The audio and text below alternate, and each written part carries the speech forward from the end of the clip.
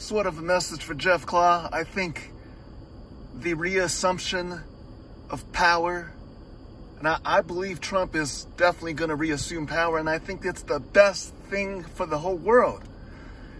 And basically, it's based upon relationships of hard power. You have these strong men. Narendra Modi of Bharat, great India. There is Xi of China. There's Putin of Russia. Men of power, even when they don't get along, they respect each other because they're based upon hard power.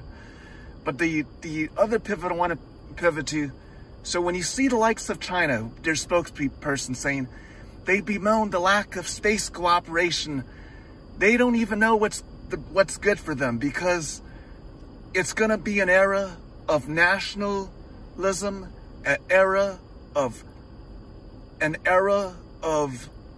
basically self-reliance. You see, to the best of my knowledge, China is the only country, to the best of my knowledge, the only country that operates her own space station.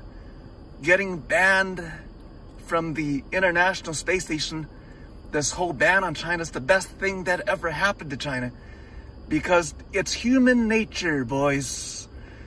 If there wasn't a China, I was going to say there would be competition. If there wasn't a China and a Russia, there would be no competition. America would just stagnate into endless stupid debates about female reproduction, religion, all this, just domestic nonsense.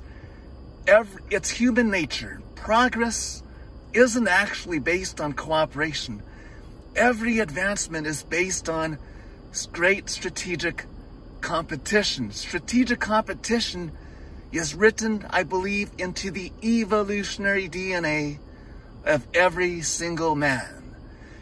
And when you have this strategic competition, then you have innovation. So basically, it is an era of nationalism and self-reliance, and that's the best thing for these countries, is to basically to not have this win-win nonsense.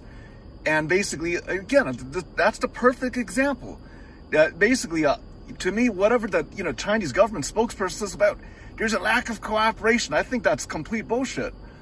Getting banned from what is it, ISS? Getting banned from the ISS is the best thing, because if China didn't get banned, China wouldn't have their own space station. Human nature, human beings don't innovate. They don't get off their ass unless they have to. It's called laziness.